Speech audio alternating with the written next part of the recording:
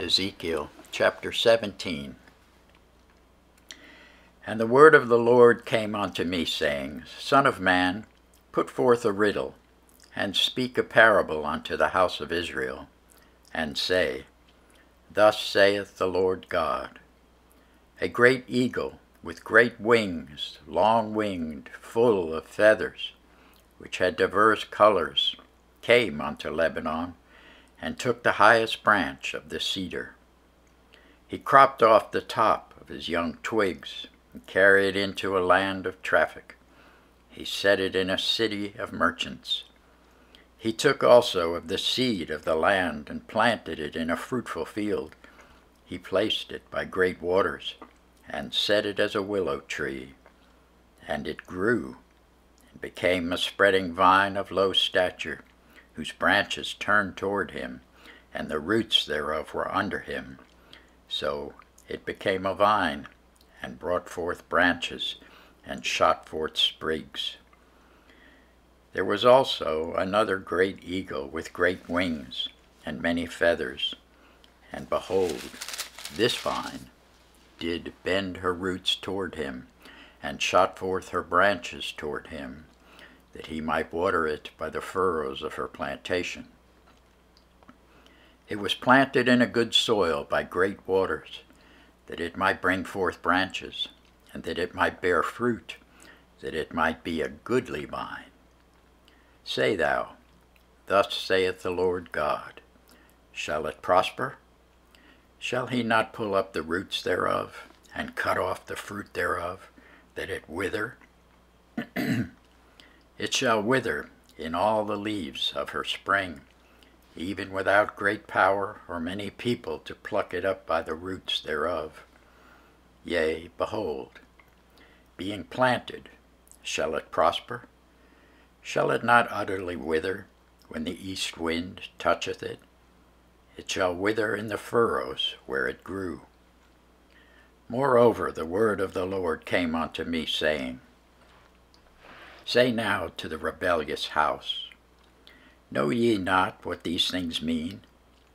Tell them, Behold, the king of Babylon is come to Jerusalem, and hath taken the king thereof, and the princes thereof, and led them with him to Babylon, and hath taken of the king's seed, and made a covenant with him, and hath taken an oath of him.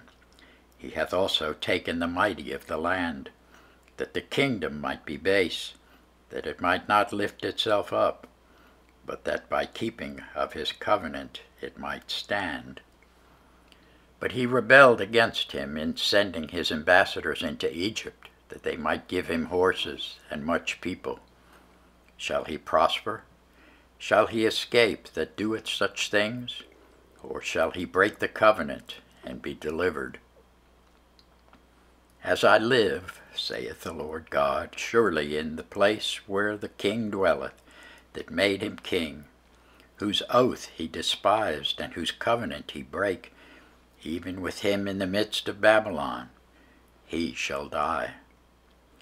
Neither shall Pharaoh with his mighty army and great company make for him in the war, by casting up mounts, building forts, to cut off many persons.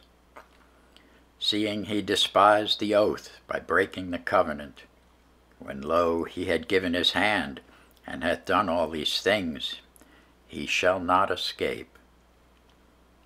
Therefore thus saith the Lord God, As I live, surely mine oath that he hath despised, and my covenant that he hath broken, even it will I recompense upon his own head.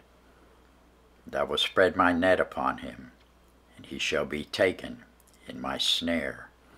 And I will bring him to Babylon, and will plead with him there for his trespass that he hath trespassed against me. And all his fugitives, with all his bands, shall fall by the sword. And they that remain shall be scattered toward all winds, and ye shall know that I, the Lord, have spoken it. Thus saith the Lord God, I will also take of the highest branch of the high cedar, and will set it. I will crop off from the top of his young twigs a tender one, and will plant it upon an high mountain and eminent. In the mountain of the height of Israel will I plant it, and it shall bring forth boughs and bear fruit, and be a goodly cedar.